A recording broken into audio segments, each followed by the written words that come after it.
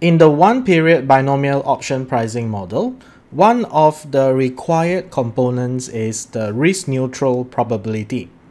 That is denoted by pi. That is the risk-neutral probability of an up price movement.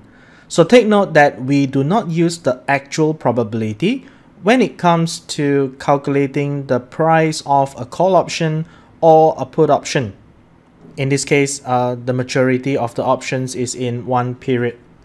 So in terms of the process, okay, we will first have the current underlying price as sub 0. Then we will compute the price after one period.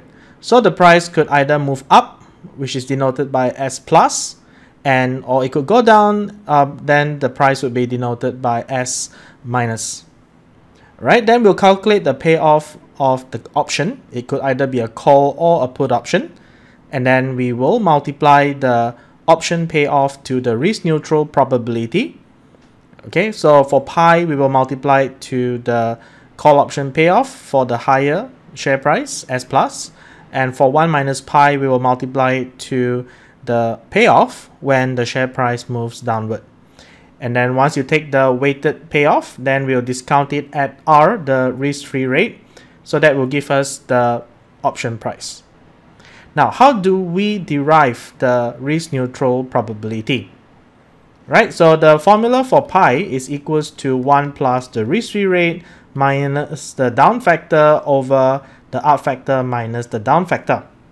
So to derive this, what we'll use the relationship that if you were to take the S plus, okay, if you were to take the risk-neutral probability multiplied by S plus, and then we add it to 1 minus pi multiplied by S minus.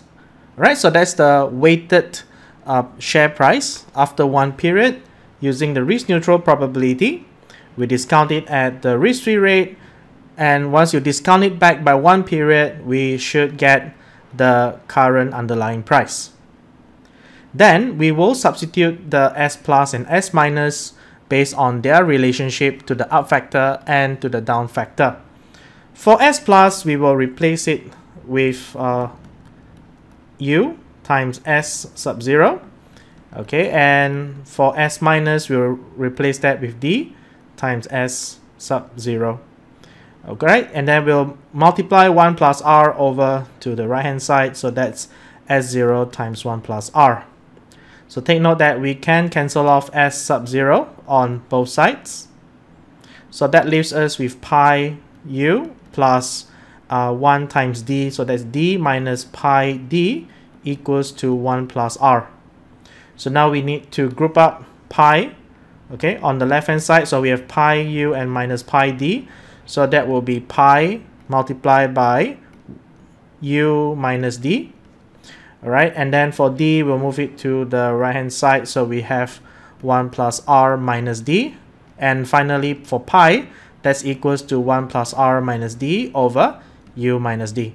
Alright, so this is how we derive the risk-neutral probability for the one-period binomial option pricing model, where the price can either move upwards by a factor of U, or it can move down by a factor of D.